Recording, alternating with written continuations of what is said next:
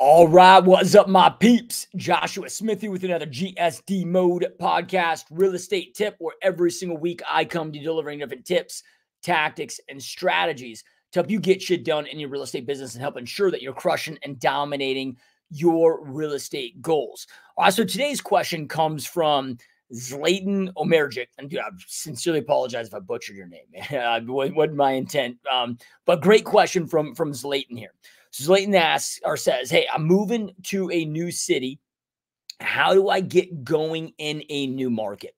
So I'm really going to cover this, and whether you're moving to, and I don't know if it's a new city or a new city and a new state, so I'm going to cover this with the assumption that completely new market, you don't have an SOI, don't know anything about that market as of yet.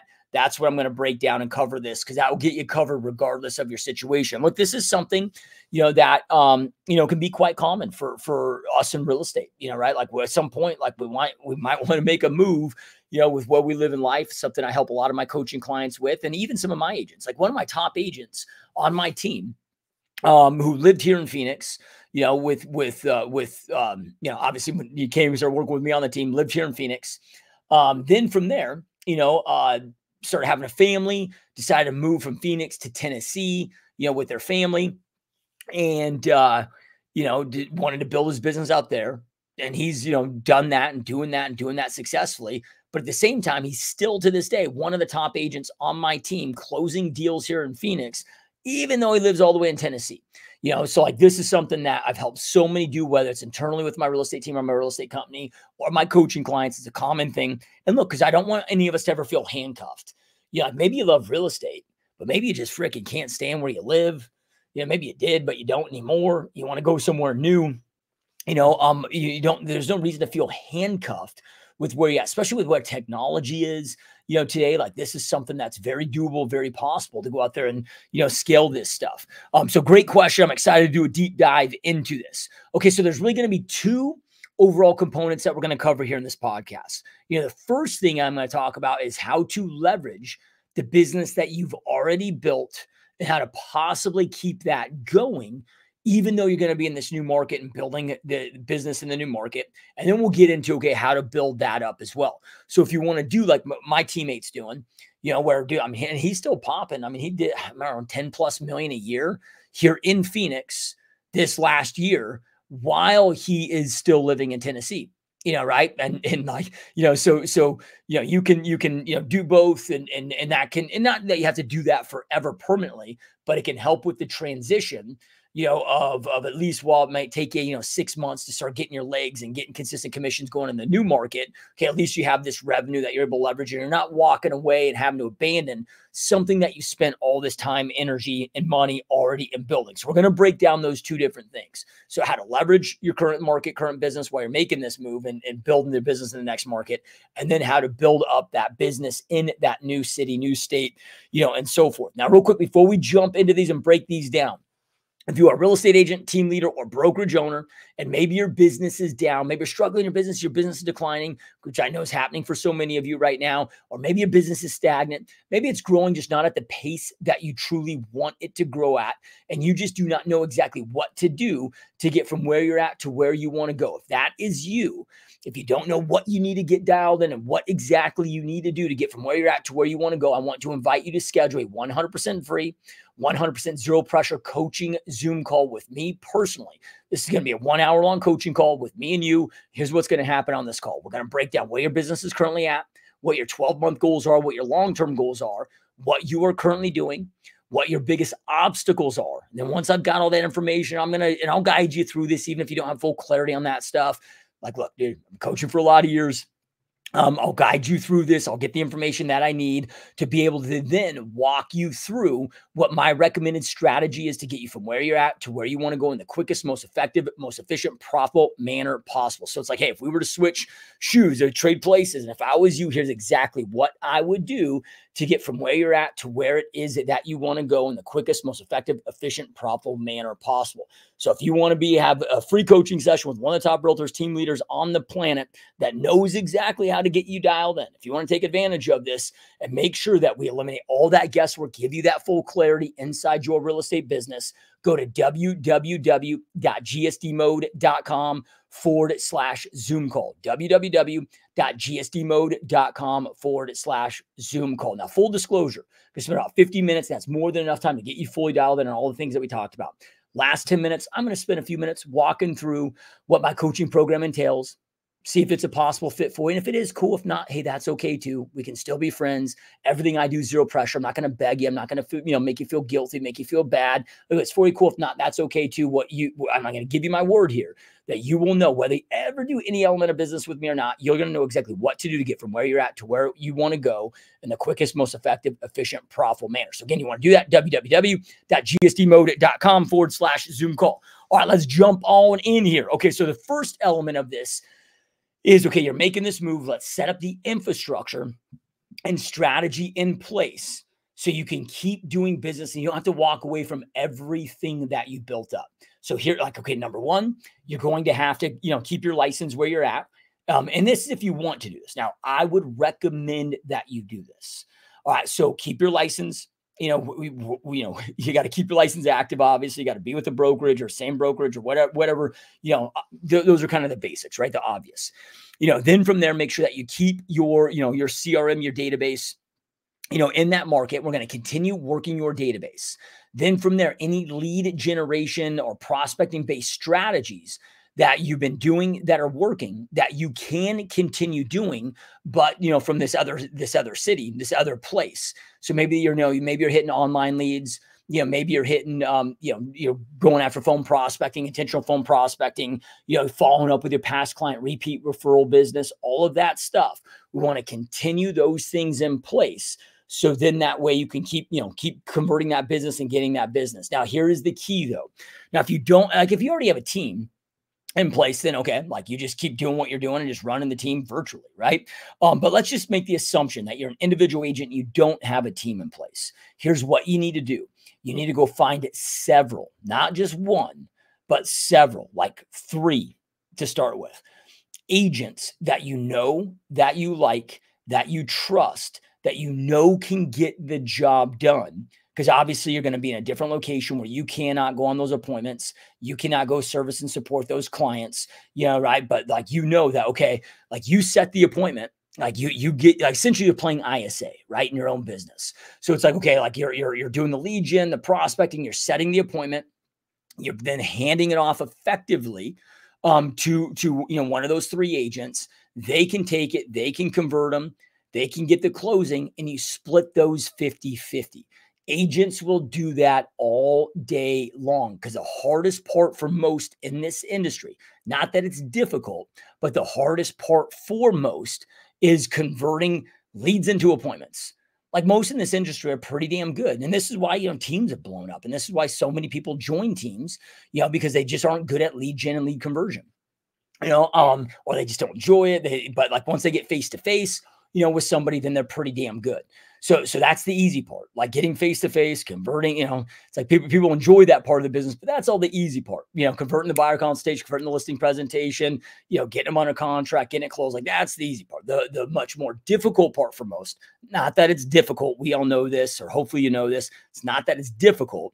It's just that most choose to have a difficult time with it and never master the skill sets to go out there and do this stuff. So you will find an abundance of realtors that will do this. And look, if you don't have them within your brokerage, if you can't find them within your brokerage, you don't have to, because of the referral fee component. I don't care who the agent, what brokerage or it doesn't matter. We're just going to have this agreement that, okay, we're going to split anything 50-50 that I send you.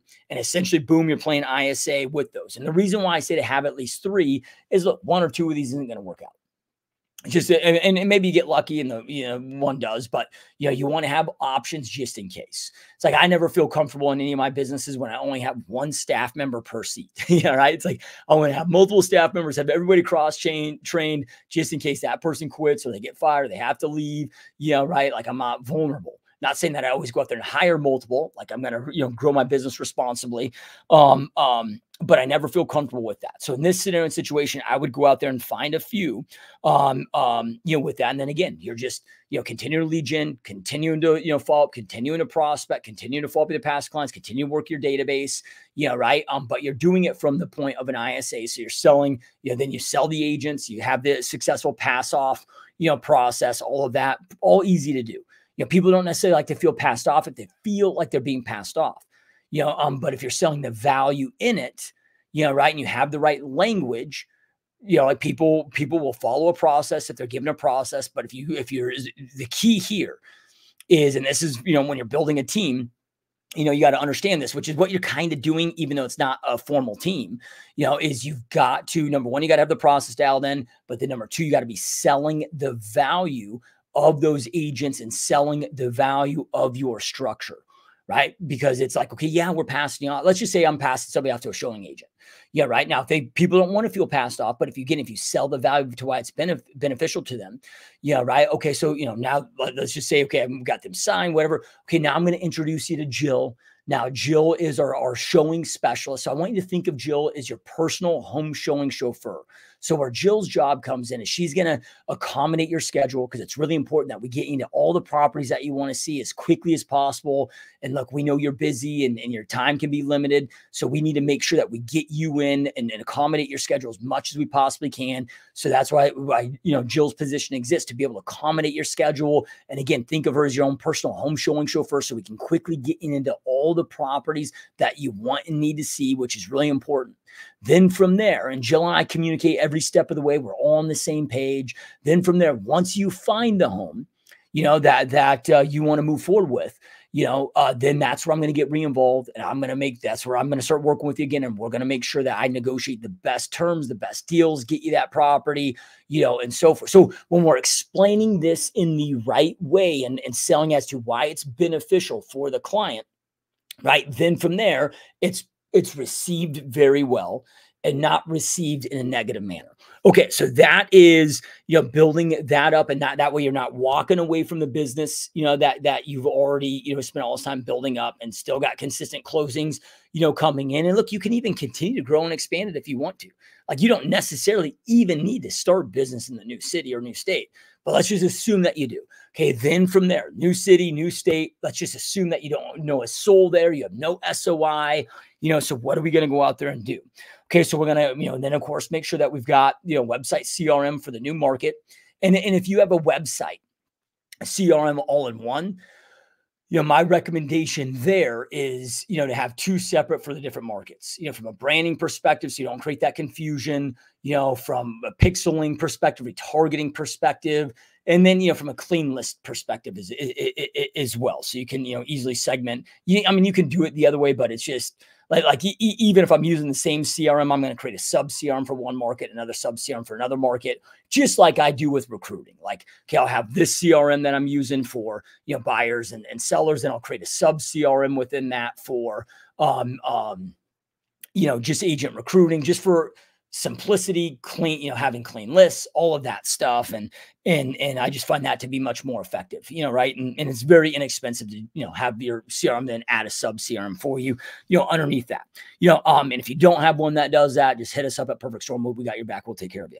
Okay. So then from there, of course, we got to have your business plan in place. How many closings do you want to build up? Because that's going to dictate how much action you're needing to take and all of that stuff, because once we know how many closings you need to close in the new market and what your timeline is, then from there, we can break this down, right? Like, okay, if you want to close, let's just say a listing a week. Okay, well, then I know you're going to have to do 100 dials a day, 10 conversations a day, Monday through Friday, these specific sources with these specific scripts. And then boom, like we got to know what you got to do to win each and every day. So that's kind of the basics and things that you probably already know, right?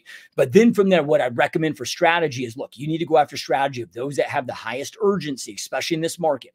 Those that have the highest urgency, highest pain points where they need to. So those that are experiencing the most pain with their current situation are those that have the highest urgency, right? Because we want to get your business rocking as soon as possible in this new market. So I would recommend that you be listing focused in the new market. That way you have time to balance both. Listings are going to be whereas, especially as, if you're running solo, is going to easily be most effective and efficient for you. Then from there, okay, there's 5 niches right now that are hands down crushing it the most.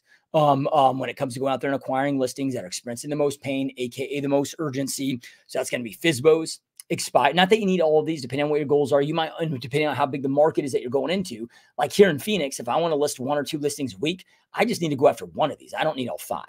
So it just depends on what your market size is, how many opportunities. You got to make sure that you have enough dials, and so forth. So, okay, hey, I'm going to, FSBOs and expired. So that's going to be, 2 different niches, but those are always have been great, are great, always will be great. Right. Quick way to go out there and get business and have high conversions if you're damn good at what you're doing. Going after investors, investors that, own these properties. You got tenant evictions skyrocketing right now. You got rents coming down. We got insurance, taxes going up. HOA is going up, cost of maintenance going up. So pain, right? This is what we want to go after. We got notice of defaults. People that are 30 plus days behind on their mortgage, they need to sell fast. We got people going through a divorce. Yeah, right. We're going through divorces, tougher economic times, unfortunately, tougher financial times leads to, unfortunately, increase in rise in divorces. So these are all great niches. Like if I want to start stacking 2 listings a week by the end of next week, like this is like in a 1 week period of time, like this is what I'm going after. Yeah, right. These. Then from there on the buy side, going out there and doing open houses, it's going to help you get familiar with the neighborhoods, help you get familiar with different things. And that's a quick way to go out there and get buy business. Now, this other thing I'm going to recommend, this is a long-term play, but this can, not saying that you got to do this, but it can be a great way to learn your new market, new area, is building out your YouTube channel. Because when we're building out YouTube channels, like we're going out there and creating videos like cost of living in XYZ city, top 10 reasons to move to XY city, pros and cons of living in XY city, top 5 neighborhoods in XYZ city, fun thing, so when we're doing that, it forces us to do the research, gather the intel, gather the data, right? So, it's a way to go out there and kind of enhance your expertise and build that up while you're learning this new market and whatever. Even though that's a longer term play, meaning that like, okay, right now, time of me creating this video or this podcast, it's January 7th. So this might more be like your 2025 plan, but just for getting that local market expertise, that's huge. Then from there, here's what I do with brand new agents that are new to real estate and like on my team is I have them spending 2 hours a day. So this might be helpful for you. One of those hours a day is going through the MLS. And that hour a day going through the MLS, we're looking at any new actives that hit the market in the last 24 hours, and that's went pending last 24 hours, and that's sold in the last 24 hours, anything that's got pulled off market. So expireds, canceled, withdrawals, and just in the last 24 hours, just every day, pulling that report, going through each of those listings individually, looking at all the photos, all the MLS property information, the tax records. And if you do that for 30 straight days, you very quickly will know what the popular zip codes are, what the popular neighborhoods are, who the popular builders are, what the popular school districts are, what the popular features are, what things are selling at price per square foot, so forth. Like, dude, it just fast forwards that trajectory. Then from there, the other hour a day, pick one neighborhood and go out there and drive all the streets in the neighborhood, all the, get to know the parks, the schools, the local, businesses associated right to that neighborhood. And then while you're driving through that, pick 2 vacant properties that you're going to start previewing so you can go out there and start getting used to the real estate in that area and those areas in there. So do those 2 things for 30 days. That also, as you're previewing those properties, you create social media content around those, start creating that kind of social awareness, different things too. So that's kind of what I do with brand new agents to fast forward their local, I call it local market expertise, right? We need them to go out there and learn, with that. Then from there, because market to market, it's different as far as, sometimes how the hyper local stuff of like how the real estate is constructed. Like here in Phoenix, homes are built a lot different than they are in Michigan. They're built differently. Subdivisions are, possibly laid out differently. There can be some differences there. But when it comes to the overall fundamentals of building a real estate business, it doesn't matter if your business is anywhere in the US, anywhere Canada, anywhere on this planet. It's pretty much the same shit. And this is coming from a guy that coaches at a very high level. Realtors, team leaders, and broker owners from all the United States, all over Canada, other countries as well, New Zealand, Portugal, other places too.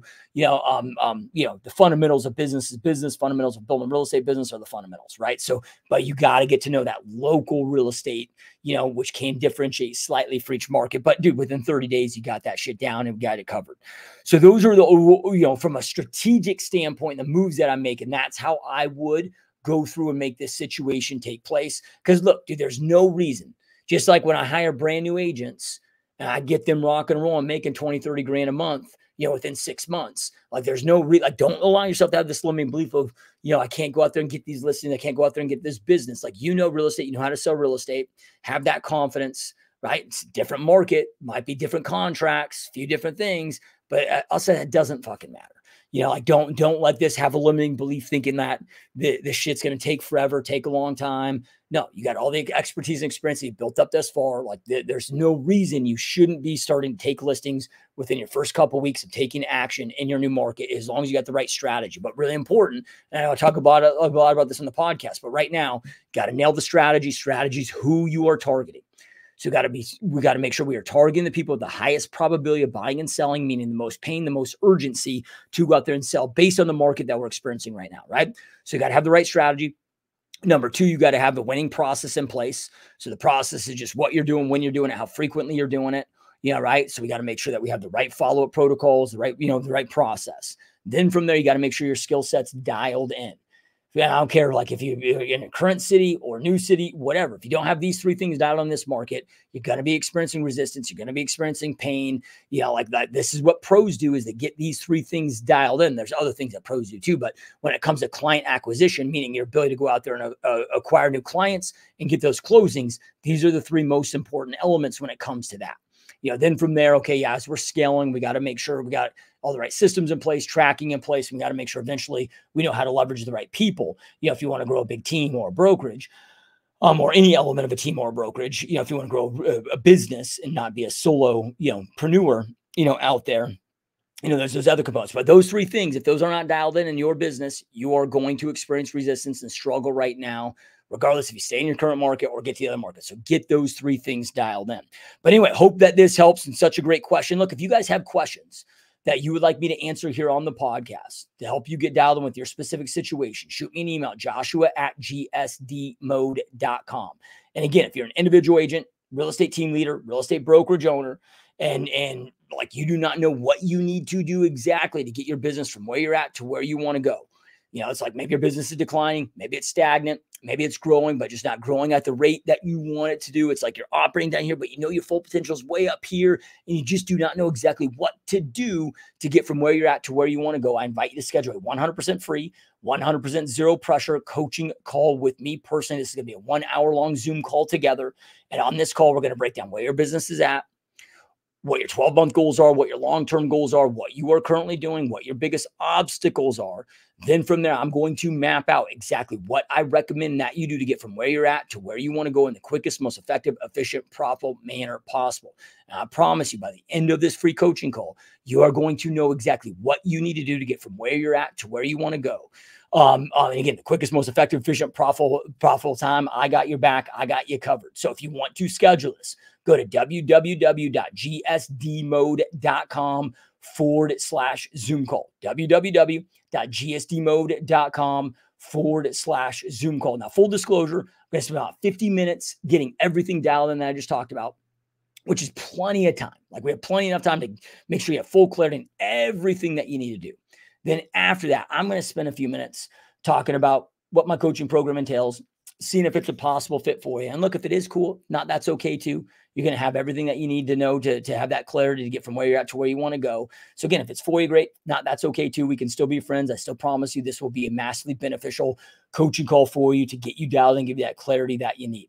So again, if you want to schedule that, go to www.gsdmode.com/Zoom call. All right, you guys, truly appreciate you watching. Truly appreciate all your support. Keep crushing it. Keep kicking ass. And I will see you next time. Peace.